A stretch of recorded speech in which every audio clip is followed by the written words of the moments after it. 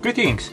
I have continued my act of savageness on the SoC, Broadcom SoC from the skybox that I took apart, and I was interested in how a little piece of silicon gets fanned out to all those connections. There's a ton of them, quite a lot of little balls on the BGA, and the surface of the silicon is literally 1/10, just under 1/10 of the actual surface area of the entire chip. So what I've gone and did, first of all I cut the chip. So I cut it along the edges like so, to keep the entire surface of silicon and like one corner of PCB.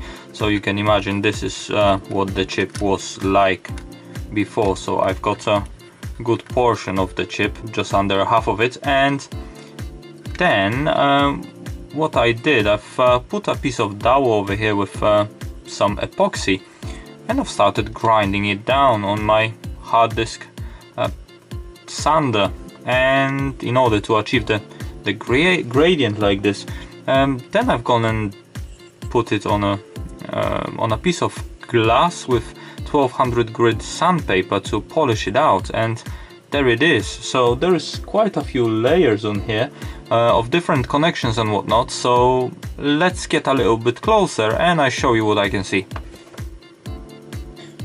Okay, there we go. So this is as far as I can go using this setup, and in the top right corner it's a silicon that I've gone beyond where the structure is, and then you can see the colors changing, the diffraction, where there is just a little bit of exposed silicon structure. That's what's causing those light reflections over there.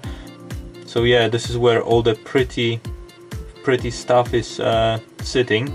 Then you've got a very tiny ball array right to the left of it, and there is basically, those are ridiculously tiny and ridiculously close together. This would be impossible to solder onto a chip. They must be using some special process. This gets connected out using 3 separate copper layers. Let me just readjust the focus a little bit. Okay, that's a little bit better.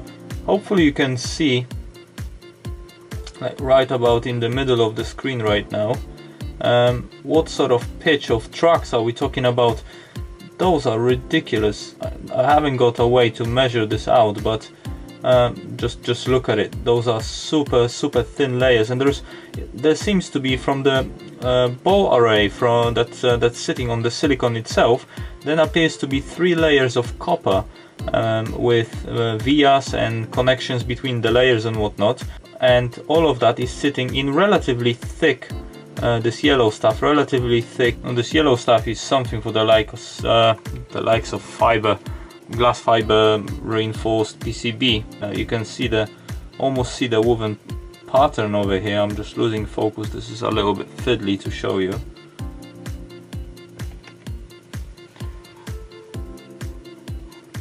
Yeah, but there we go. And then on top of that we've got much thicker tracks already, but those are still minute, and there's another 3 layers that help to fan out all the connections. There's in total 6 layers of copper sandwiched in between you know, some sort of dielectric layers, and that goes out to the ball grid array. Now those are this is the actual ball grid array on the outside, and you can see that for the comparison, the size of this, then the tracks in here, you can see there is some features visible. Look at those tracks. Those are really small, and I haven't sanded it down on it. This is what I have not sanded down with the 1200 grit sandpaper, because I've gone a little bit too far and there is a bit of a pit over there. And then all those vias, and back down to those tracks, and this sort of size.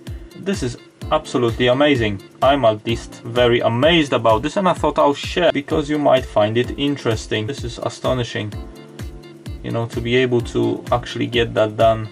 This is This is amazing. Anyways, that's going to be a really quick video. I just wanted to show you this.